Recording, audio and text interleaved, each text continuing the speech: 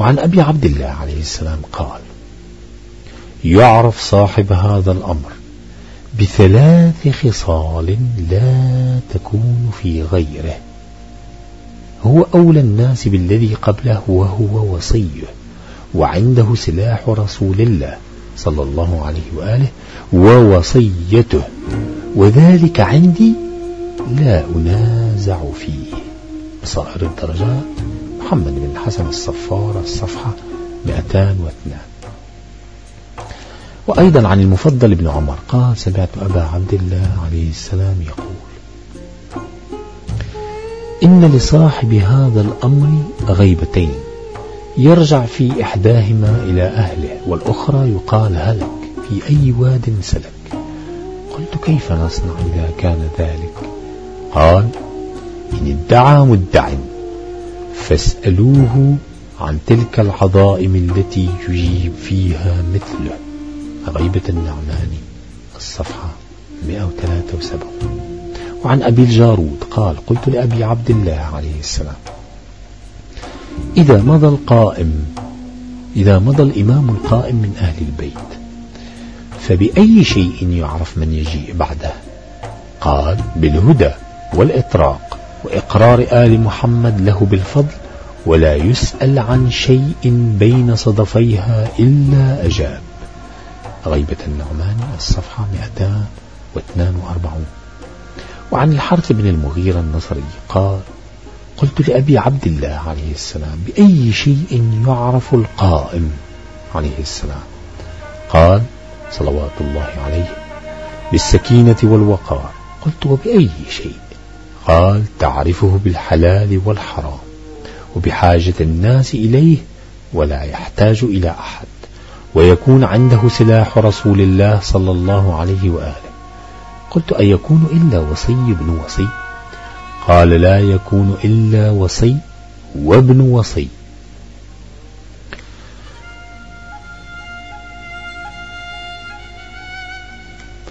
عن عبد الأعلى قال: قلت لأبي عبد الله: المتوتب على هذا الأمر المدعي له ما الحجة عليه؟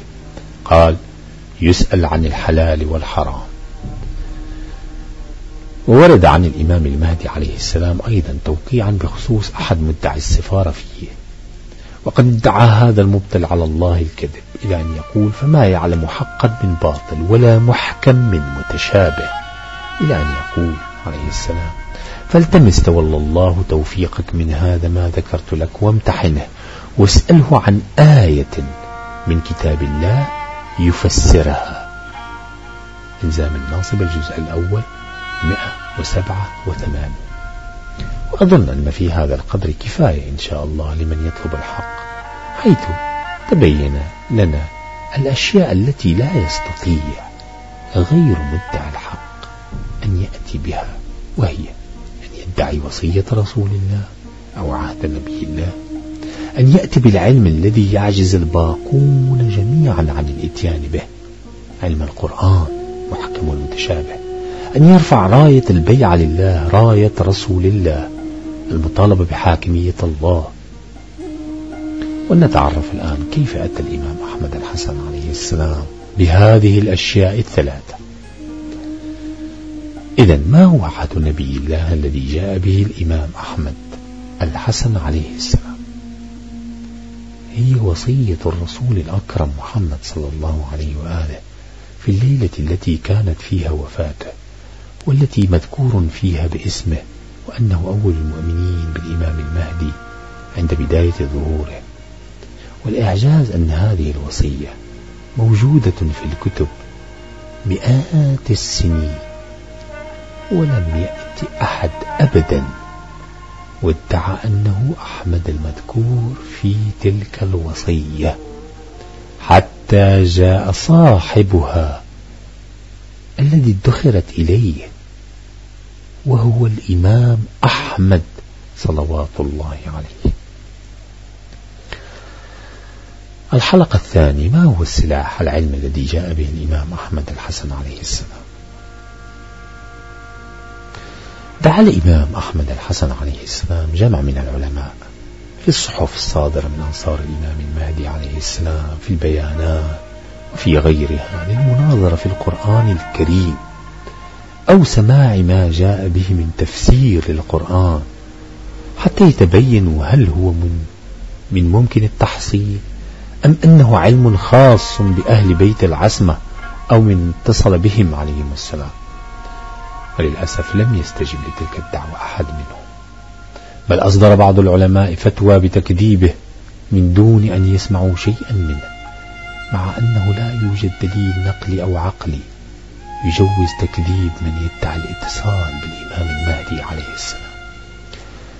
وعاودهم وكرر الإمام أحمد الحسن عليه السلام الدعوة إلى بعض مراجع التقليد للمناظرة في القرآن الكريم لإثبات أن ما عنده من علم من سلاح رسول الله هو من الإمام المهدي عليه السلام، وأنه مرسل من الإمام. راجع بيان الفئات موجود على الموقع، كما دعا إلى مناظرة أهل التوراة بتوراتهم وأهل الإنجيل بإنجيلهم.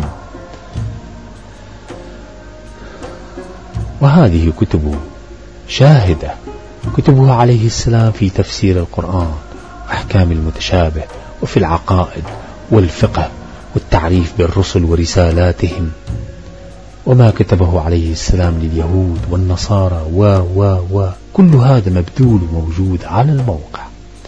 اقرأ كتب الإمام أحمد الحسن عليه السلام أو حمل كتبه على الموقع، فهي مبذولة وللجميع، أو اسأله على الموقع.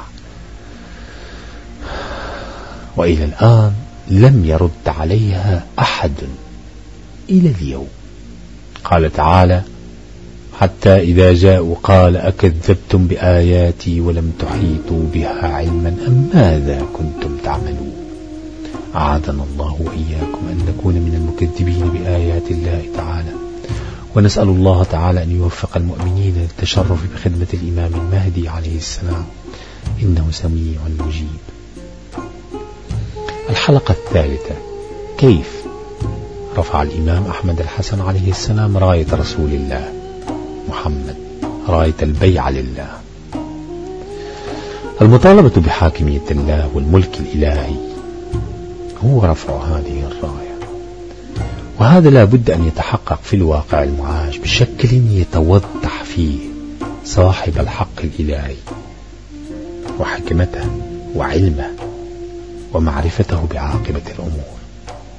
والحمد لله تم هذا بفضل الله سبحانه وتعالى، فكل أولئك العلماء غير العاملين دعوا إلى حاكمية الناس والانتخابات وشورى وسقيفة آخر الزمان، إلا الوصي بفضل من الله عليه لم يرضى إلا حاكمية الله وملك الله سبحانه، ولم يحد عن الطريق الذي بينه محمد وآل محمد عليهم السلام.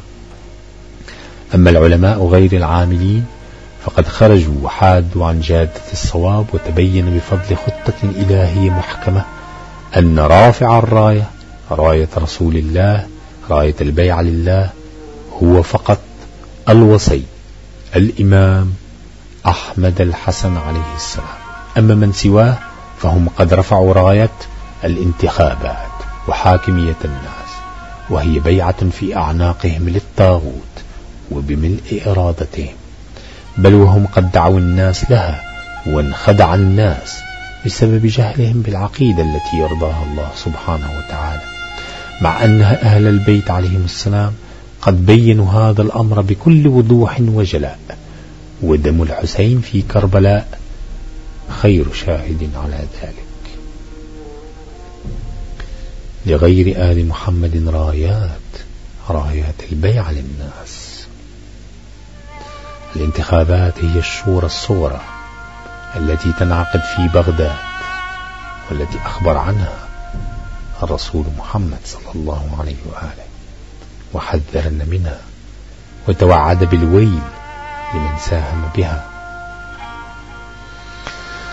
عن رسول الله صلى الله عليه وآله أنه قال: الويل لأمتي في الشورى الكبرى والصغرى. فسئل عنها فقال صلى الله عليه وآله: أما الكبرى فتنعقد في بلدتي بعد وفاتي لغصب خلافة أخي وغصب حق ابنتي. وأما الشورى الصغرى فتنعقد في الغيبة الكبرى في الزوراء لتغيير سنتي وتبديل أحكامي. مناقب العترة وكتاب 250 علامة الصفحة 103. وشاء الله تعالى أن تميز هذه البيعة والشورى، فلم تنعقد أو تحدث بيعة وشورى انتخابات للشيعة يشاركون فيها وينظمونها في تاريخ العراق كهذه، لبيان أنها هي الشورى الصغرى التي انعقدت في الزوراء في بغداد. من آيات الله تعالى وعلاماته الواضحة والتي غفل عنها العميان، وهي أن الانتخابات عقدت في يوم بيعة الغدير لعلي بن أبي طالب عليه السلام بالخلافة. وقد بايعت الناس الطاغوت وتركت البيعة لعلي بن أبي طالب لأنها منشغلة بالانتخابات، ولأن الزيارة منعت في ذلك اليوم حتى عن أهل النجف القريبين من الإمام علي عليه السلام. وهذه هي قدرة الله تعالى ليبين لكم بأن تلك البيعة خروج عن بيعة علي بن أبي طالب عليه السلام، ولم تحضروا لزيارته وبيعته كالمعتاد في كل سنة. يا ترى ألم تسألوا أنفسكم عن هذه الآية وتتفكروا في حالكم ومن بايعتم ومن تركتم؟ ثم إن انعقاد الانتخابات في يوم الغدير يوم بيعة أمير المؤمنين عليه السلام أيضا يدل على ارتباط هذه الشورى الصغرى بالشورى الكبرى سقيفة بني ساعدة التي غصب فيها حق الخلافة من أمير المؤمنين عليه السلام، كما أشار إلى ذلك الرسول محمد صلى الله عليه وآله، وأن تلك كهذه حذو النعل بالنعل والقدة بالقدة. إن في ذلك لذكرى لمن كان له قلب أو ألقى السمع وهو شهيد. ونحن كمسلمين وشيعة ومتبعين لأهل البيت عليهم السلام ومصدقين بإخباراتهم الغيبية لم نجد في رواياتهم بأنه ستكون في آخر الزمان دولة موالية لأهل البيت عليهم السلام في العراق، بل العكس هو الصحيح.